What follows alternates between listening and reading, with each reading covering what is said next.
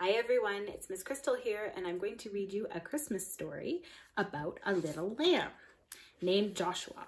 And Alana is here, and she is going to help me. Right, Alana? Yep. Hi. I guess I don't want to turn it upside down, right? Yeah. That's a problem. Yeah. Okay. So I'm going to hold it this way so that we can actually see all the pictures really well while I'm reading it. The story is called The Crippled Lamb. You can turn the page, Alana. Thank you. Once upon a time, in a sunny valley, there lived a little lamb named Joshua.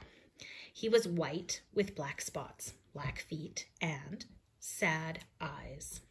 Josh felt sad when he saw the other lambs with snow-white wool and no spots. He felt sad when he saw the other sheep with their mums and dads because he didn't have a mum or a dad.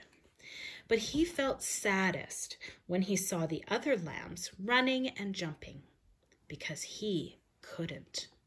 Josh had been born with one leg that didn't work right. He was crippled. He always limped when he walked.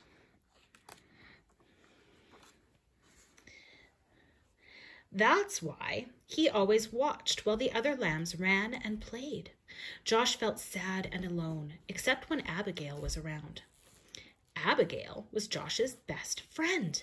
She didn't look like a friend for a lamb because she was an old cow. She was brown with white blotches that looked like rain puddles on a path.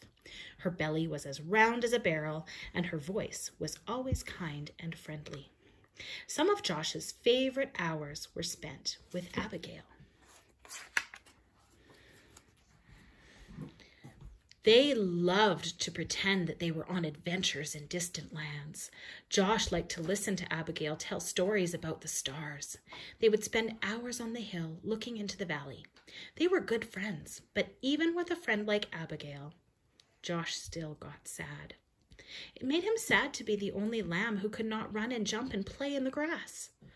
That's when Abigail would turn to him and say, "Don't be sad, little Joshua. God has a special place for those who feel left out." Josh wanted to believe her, but it was hard. Some days he just felt alone. He really felt alone the day the shepherds decided to take the lambs to the next valley, where there was more grass. The sheep had been in this valley so long the ground was nearly bare. All the sheep were excited when the shepherd told them they were going to a new meadow.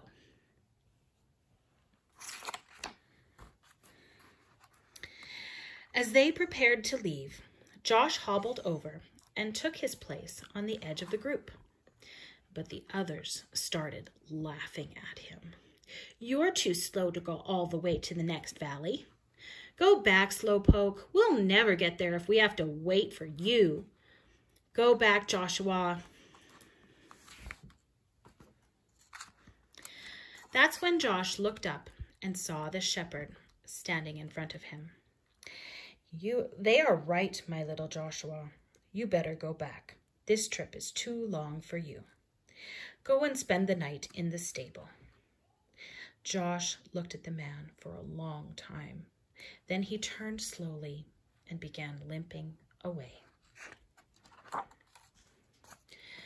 When Josh got to the top of the hill, he looked down and saw all the other sheep headed toward the green grass.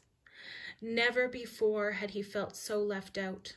A big tear slipped out of his eye, rolled down his nose, and fell on a rock. Just then he heard Abigail behind him, and Abigail said what she always said when Josh felt sad. "Don't be sad, little Joshua. God has a special place for those who feel left out." Slowly the two friends turned and walked to the stable together.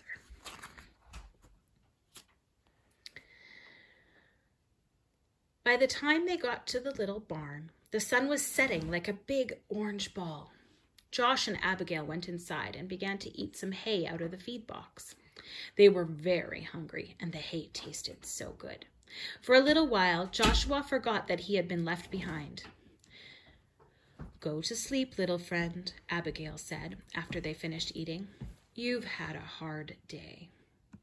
Josh was tired, so he lay down in the corner on some straw and closed his eyes. He felt Abigail lie down beside him, and he was glad to have Abigail as a friend. Soon, Josh was asleep.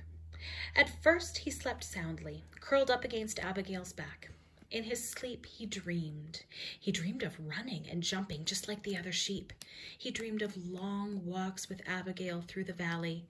He dreamed of being in a place where he never felt left out. Suddenly, strange noises woke him up. "Abigail," he whispered.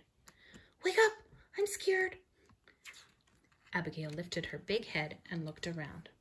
The stable was dark except for a small lamp hanging on the wall. "Somebody is here," Josh whispered. They looked across the dimly lighted stable. There, lying on some fresh hay in the feed box, was a baby. A young woman was resting on a big pile of hay beside the feed box. Joshua looked at Abigail, thinking his friend could tell him what was going on. But Abigail was just as surprised as Josh.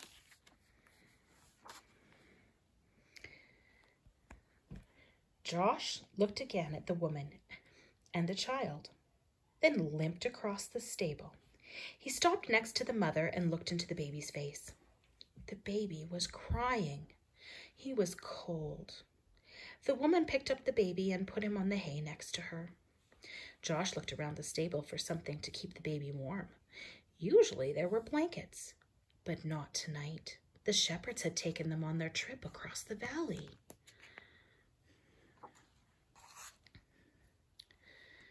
Then Josh remembered his own soft, warm wool. Timidly, he walked over and curled up close to the baby. "Thank you, little lamb," the baby's mother said softly. Soon the little child stopped crying and went back to sleep.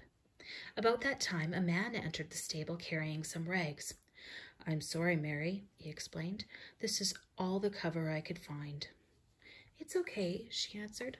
"This little lamb has kept the new king warm." "A king?" Joshua looked at the baby and wondered who he might be. "His name is Jesus." Mary spoke as if she knew Josh's question.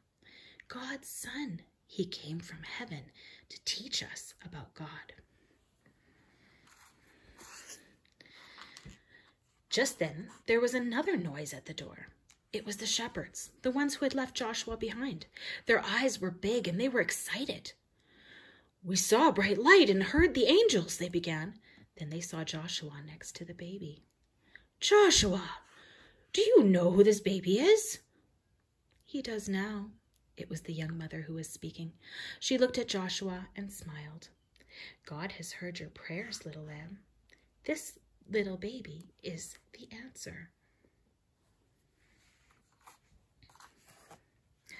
Joshua looked down at the baby. Somehow he knew this was a special child, and this was a special moment. He also understood why he had been born with a crippled leg. Had he been like the other sheep, he would have been in the valley. But since he was different, he was in the stable, among the first to welcome Jesus into the world.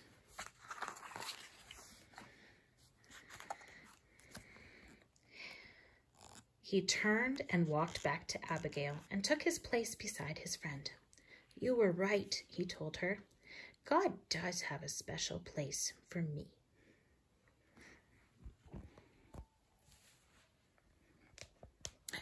I hope that you enjoyed that story, and I can't wait to see you again. I hope you have a really great Christmas with your families. Bye.